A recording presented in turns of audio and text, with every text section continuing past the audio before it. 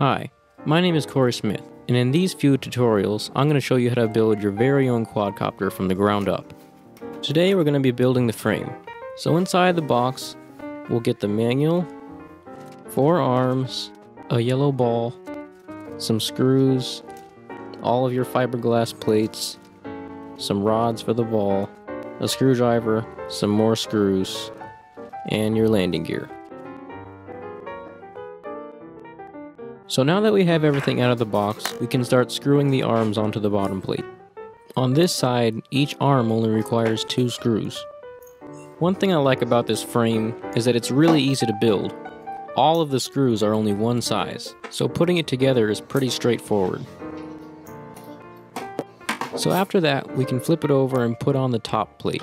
We're basically going to be doing the same thing as before, except this time, each arm requires 4 screws instead of 2. Now we can install the mounting plates. If you want, you can wait until the next tutorial where we'll be installing the motors. Okay, so we're almost done. Now all we have to do is install the landing gear and then we can move on to part 2. And again, it's really simple. There's only 2 screws, one on each side.